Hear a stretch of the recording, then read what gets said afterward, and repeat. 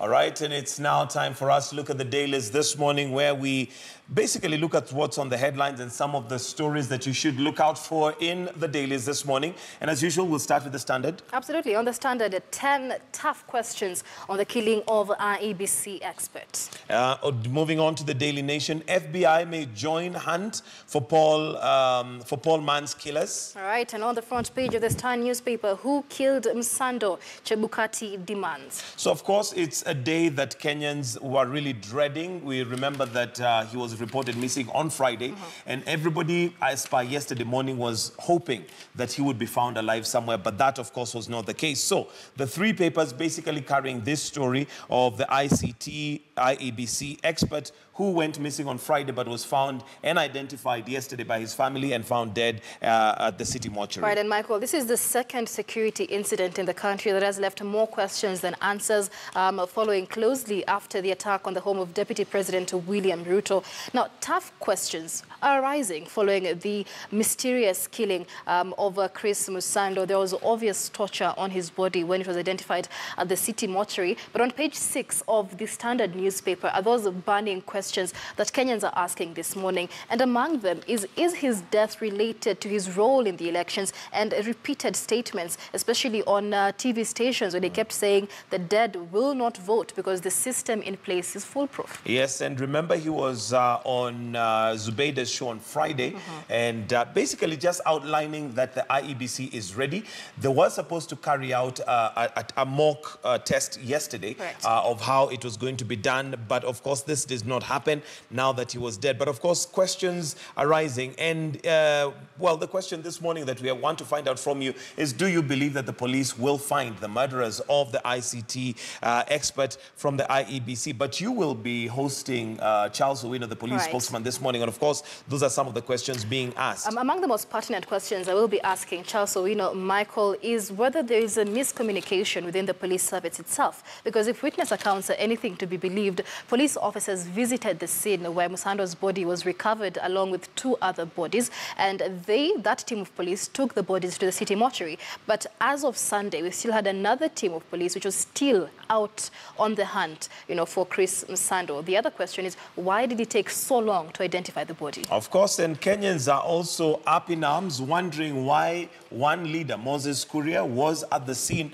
when the detectives found the car. And of course, there was a post that he put there which has left tongues wagging. Absolutely. But of course, those are questions that Kenyans are asking. But looking at the Daily Nation, still it's the same story. The headlines, FBI may join the hunt for Paul Mann's killers. And I believe the ambassadors from UK and US came out yesterday, first of all, to say that this is a very, very unfortunate incident, but also weighing in and saying that they're willing to put in and help where they can, should the Kenyan police force allow them to. Of course, bringing in the FBI there to help out with the investigations. Absolutely, and it is something that is raising questions, because even on page 10 of the Standard, there's an article here that unknown people took photos of the scene where the body was recovered and left. So it says that people who were thought to be policemen went to the scene where the body was recovered and took photos and left. So, the question is, if there were pictures, then it was easy to identify the body. Why was there no word on what really happened? Yes, and of course, this again is going to put a strain and a spotlight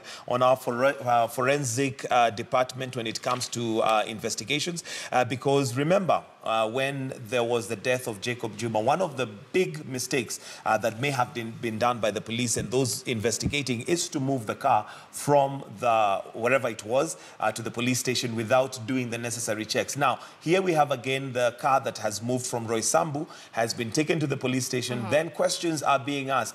Did they even dust? Who is it that possibly fingerprints would be found? Right. Remember, on camera footage, there are 2 men and 1 lady who were with him in his company before he disappeared. So, of course, questions are being asked, who are these people? And is it possible to find their identity should the police do their work by dusting? Right, yeah, the CCTV camera is right there. And of course, his car found next to TRM on Thika Road. CCTV cameras also show the car was parked there by a tall, slim man at around 1 a.m. who later walked off into the air. Yeah, so of course, questions. But looking at the Star, because that's still the same headlines, who killed Msando, Chebukati demands. So of course, the IEBC chair of course, came out to make it very clear that even his officers and workmates are at risk right now, and demanded that the state should give them security. When you take a look at page 6 of the paper, Michael, you actually see the pictures, and that is page 13 of the paper, rather, the pictures of the colleagues of Chris Msando. And these are IEBC officials, mostly, many of them shocked, really, at the brutal murder that happened. Now, we've seen reports, although unconfirmed, that we've had other IEBC officials who've raised alarm over their security as it is. Well, we're waiting to see what really security measures are going to be taken. So, of course, this is a story that is leading to, and it's coming only 7 days to the general election. That's right. But sticking to that, page 9, we also have presidential ballot papers arrive. This is on the Daily Nation, sorry.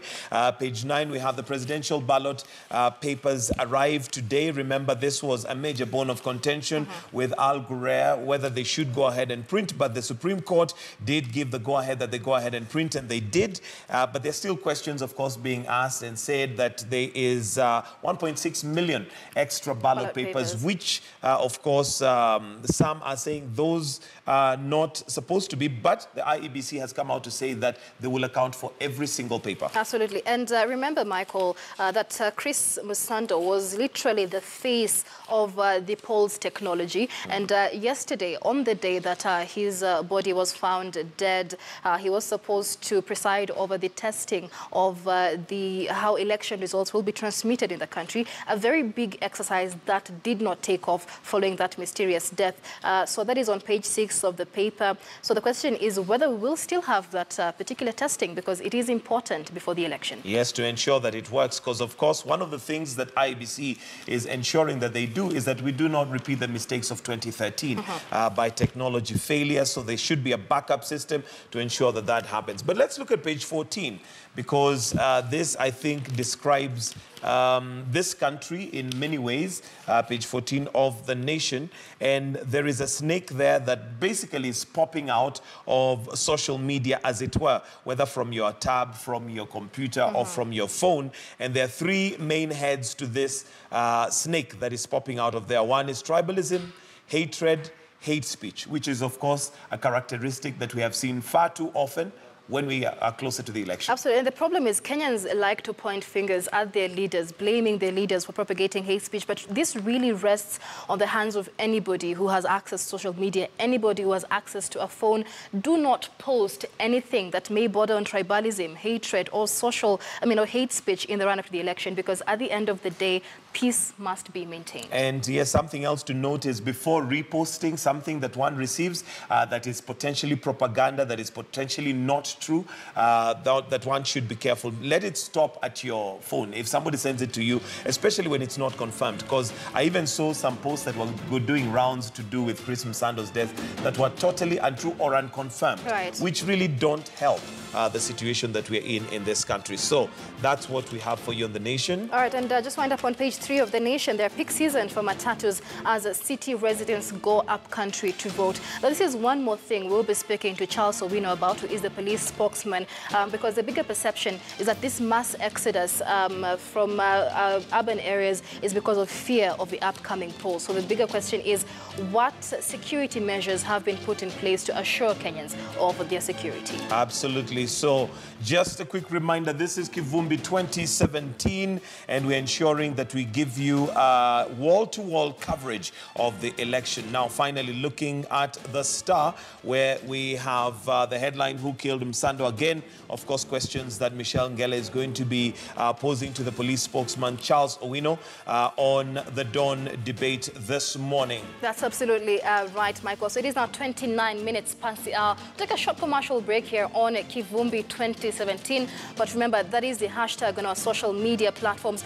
Do pose us your thoughts and questions. Remember, on our question of the day this morning, we're asking you, do you believe the police will find the killers of ICT boss Chris Msando? I will be speaking to police spokesperson Charles Owino in just a few minutes. What would you like to find out from him? The hashtag is Kivumbi 2017. This is our unmatched election coverage in a way only we can. For those of you on Twitter, remember you can also tweet, and that's at KTN News, or you can tweet us directly at Michelle Ngele or at Michael G. Gitonga. Right now, now. We'll take a short break. When we come back, it's time for the Dawn Debates.